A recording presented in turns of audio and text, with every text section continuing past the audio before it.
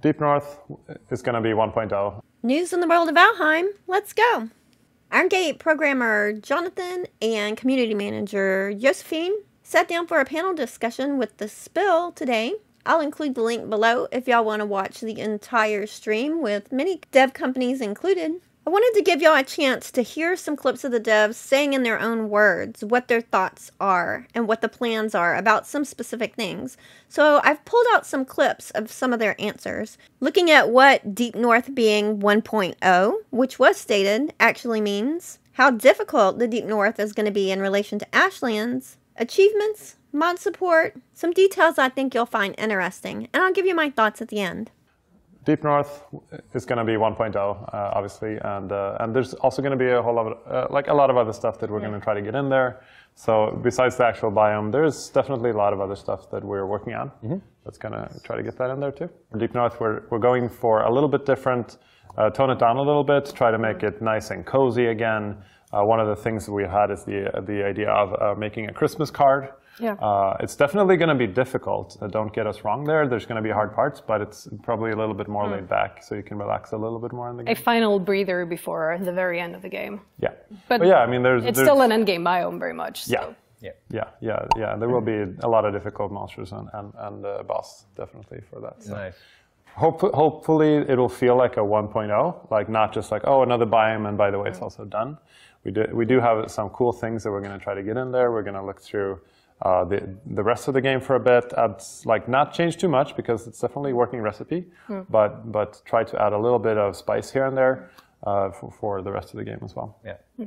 I mean, we're still in a pre-production, very soon going over to main full production on it. So there's been a lot of different ideas. There's different ways to go, and we're definitely not there on all those points yet. So. And that's also why we haven't shared anything publicly, like any visuals from the Deep North yet, because it is very much pre-production, and we don't want to show something that would end up not getting into the game, since it's very much still in the design phase.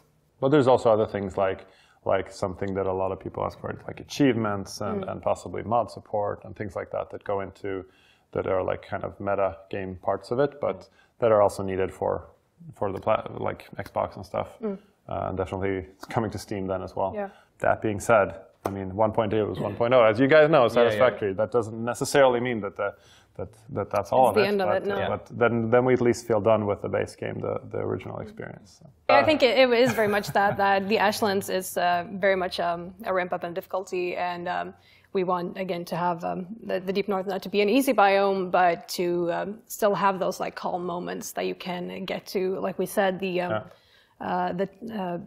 some parts of the Deep North will feel kind of like a Christmas card. Like you can already see now, like in the placeholder that you can see on the B-roll now, it is kind of trees and snow and kind of a calm landscape. And this is still from the Deep North that you can see as a placeholder in the game right now, but it's still gonna have some of that feeling if a lot more fleshed out. Yeah, and I think one of the things on difficulty there I was thinking about before was like having a bit of an asymmetrical difficulty curve. So the game is not just constantly becoming harder and more grindier in every single biome. Where, of course, the step from, let's say, Mistlands to Ashlands is definitely a step up in difficulty. And you, as a lot of people have noticed, you get swarmed a lot by enemies, but that doesn't mean that it's going to be like another step up from that. More of a parallel step. Yeah. Difficult, I guess. Yeah, and I mean... difficult in another way. Yeah. There are like hopes, I think, of having something new for most biomes. Like maybe nothing major, but at least something everywhere, so that there will be a value in replaying the game from the start and not just going into play Deep North, but to actually start the game over from like the very beginning. Since it's going to be the 1.0 game, that's going to be like a whole new experience, hopefully. Yeah, I mean, both adding a few things, tweaking a few things, like going over the biomes, like what feedback have we had during like the whole development process? Because even though we always want to work on the next thing, people are still like, oh, when are you going to fix this in this old biome? And there's definitely some thoughts on like... We have a whole icebox. Yeah, a very big icebox. Are you going to add achievements to the game? Yeah, of course. Yeah. We will. What about achievements? Achievement is definitely going to be on there. So they're not just going to be there. We're hopefully going to make them good, fairly balanced as well. Mod support. Yeah, I mean, we have a ton of mods. I think the modding community is great. We don't have like official mod support yet because that would add a lot of development time for us. So it's definitely something we're talking about, that we want to have better mod support. Like, to what extent? I don't want to promise anything there, but like 2 or like either 2 1.0 or maybe a bit after there. I think looking at better mod support is something that we wanna do, I think. Is there going to be like a full-on ending to the game, or? Yeah, there's going to definitely be an ending to the game. So cool. The game will be like, you will be able to play it from start to finish. There's going to be an ending. It's going to be cool.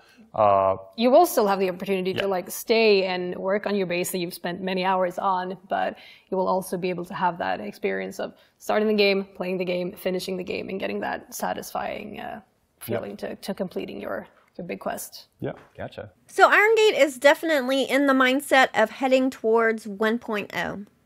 They've clearly stated that Deep North is going to be the final biome. There will not be a separate oceans biome. However, they have said that they're going to go back and add things everywhere, and they've included oceans in that.